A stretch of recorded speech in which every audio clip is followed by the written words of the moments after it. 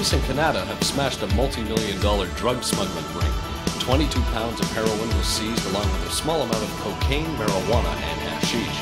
Police say the ring was centered in Colombia, with drugs finding their way to large city centers. 25 people have been arrested and face charges ranging from smuggling to possession for the purpose of trafficking. Drug of life, it is a photo thing. It forces your tears, makes you sing.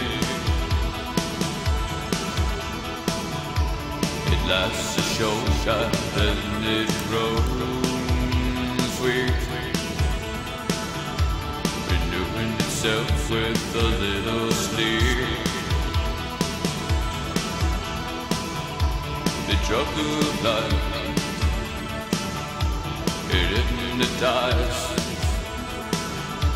It keeps my dreams in the skies.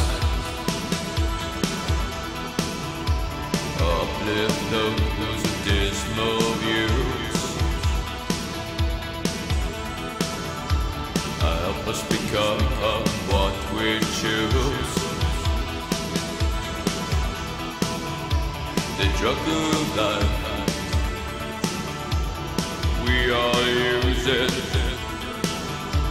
Some for good, some abuse it. Its natural recurrence is unexplained. It can be lost, it can be gained. The drug of life, hypnotized. It keeps my dreams in the skies. Uplift those with dismal views, and help us become what we choose.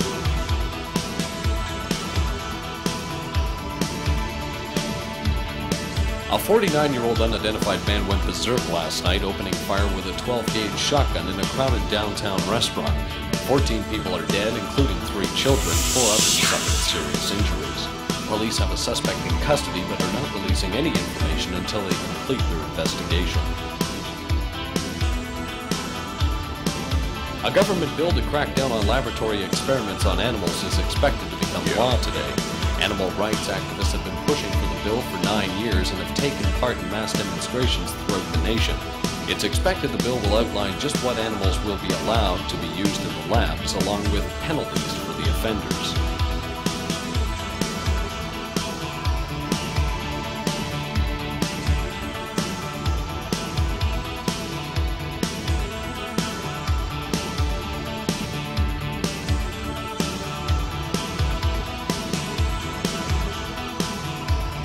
It can be bought, it can be sold. No matter what the kids are told,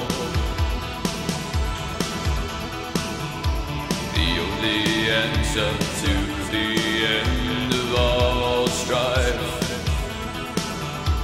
is using the drug of life.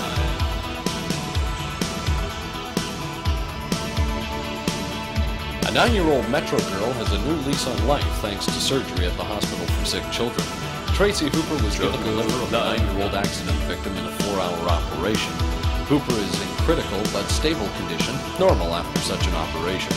Her condition will be monitored for 72 hours to see if there's any sign of organ rejection. Rick Manson's World Motion Tour is over, and what a success it was. Manson skateboarded across Canada in 11 months, raising over $14 million to fight heart disease.